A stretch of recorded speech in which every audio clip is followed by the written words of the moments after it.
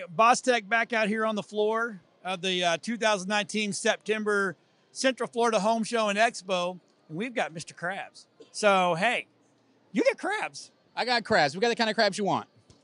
Okay, so I see a big crab and I see a little crab, but I see a whole bunch of crabs. Tell me what what you guys are all about. Sure. So Mr. Krabs is a hermit crab conservation company that does hermit crab racing, comedy shows to raise awareness for hermit crabs. In addition to that, what we do is has an educational adoption opportunity where individuals can learn about hermit crabs. We do school assemblies, festivals, fairs, corporate parties, and in fact, we've even done the Super Bowl and the Pro Bowl. So we love to do events, and we love to raise awareness for hermit crabs.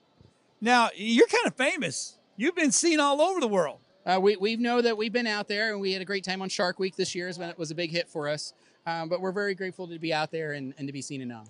Okay, so tell me, now you've got a tiny one here in front of us, and you got one that looks like it can actually eat you. And then you got some little bitty ones over there. So how long do these crabs actually live? So that's a great question. So what I'm holding right here, this is a baby is about roughly is 6 months of age, as you see here.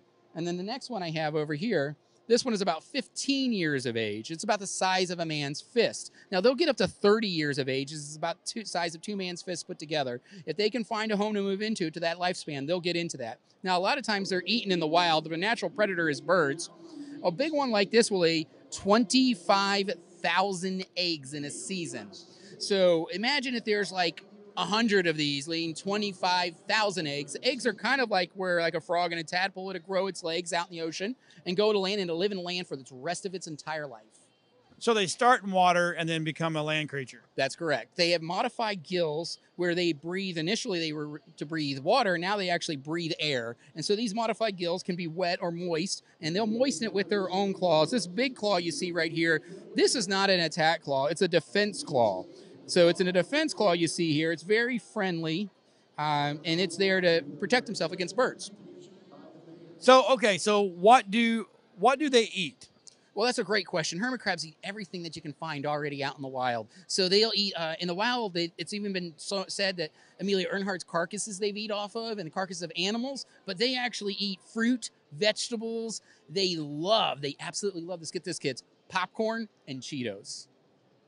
That is absolutely amazing. Okay, so if someone's interested in adopting the crab, how do they find you guys? So that's a great question. You could find us online at mrkrabs.com. That's MISTER, crabs with an S.com, or on Facebook under Mr. Krabs Shows. All right, guys, if you guys are interested, look, my son had one of these as a kid, and he lived for 7 years. So I don't know what happened because nothing changed, other than the fact that maybe he was lonely. I don't know. But this is a great, great way to give a great pet and adopted, right? Absolutely. For a child, and it's easy maintenance. It's not something you got to walk every single day and pick up after every single day. And they're actually very cool looking. So go find him, go follow him on social media, and become an adopted parent for a crab, which is so cool.